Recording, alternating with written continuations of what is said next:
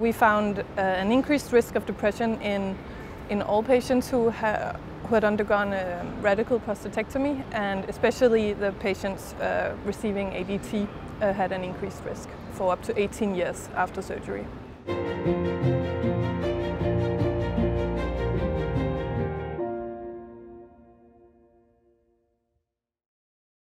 Well, finally today, we've been looking at the science and the guidelines, but one of the effects of prostate cancer that's often overlooked is the impact on mental health, with evidence to show that just the diagnosis of cancer can lead to an increased suicide risk. Well, here at EAU, a series of abstracts are taking a look into this issue, and I'm delighted to have some of the authors with us here to talk about it more. Thank you all for joining us.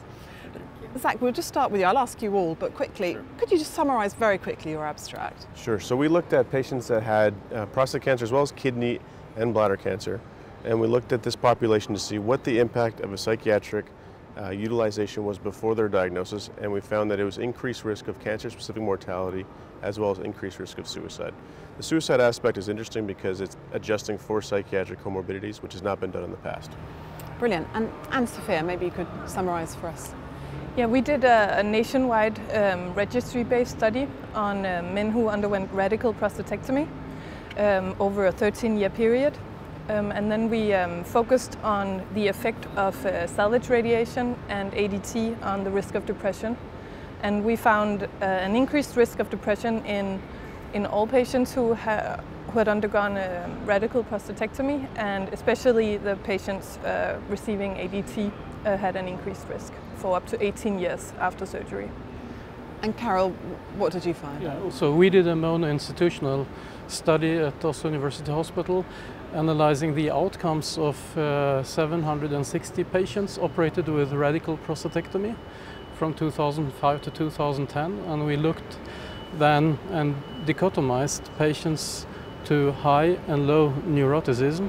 And what we were able to show is that patient-reported outcome measures, as studied by the EPIC-26, were much poorer, significantly poorer in patients with high neuroticism versus those with low neuroticism.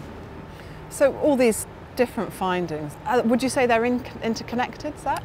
Yeah, I think so. I mean, I think this is really just starting to come to light. So I think the fact that we're having this discussion is called a debate. I think it's more of just, fleshing out where we need to focus our resources and bringing awareness to this topic.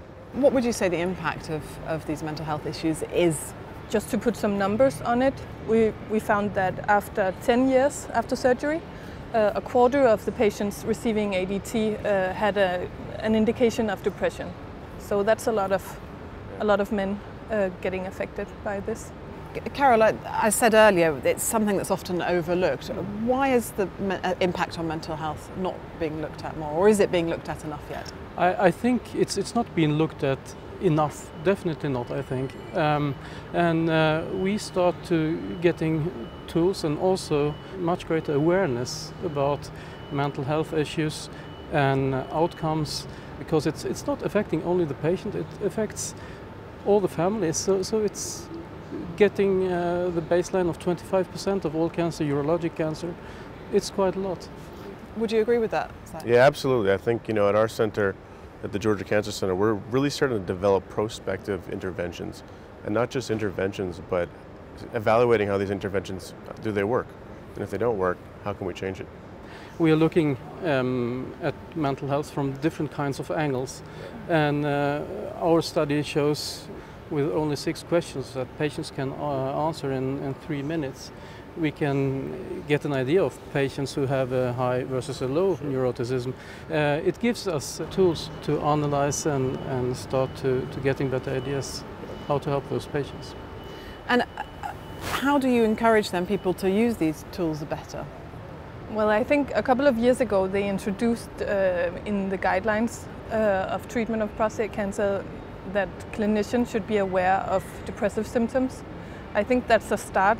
We have to keep assuring that clinicians are aware. Maybe we don't have all the tools gathered yet. If I can make one more point on that too. Please. I think we're looking at their PSA, we're talking about their erectile function, their urinary incontinence.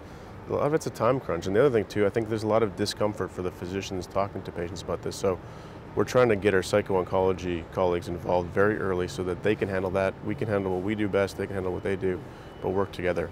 Well, thank you all for joining us, and enjoy the rest of the Congress. Great, thank you.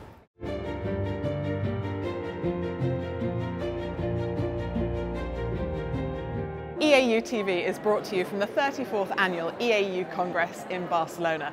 And if you'd like to watch more things like this, then you can click on these videos here. And you can also subscribe for the very best in medicine, from psychology to urology, from gynecology to genetics.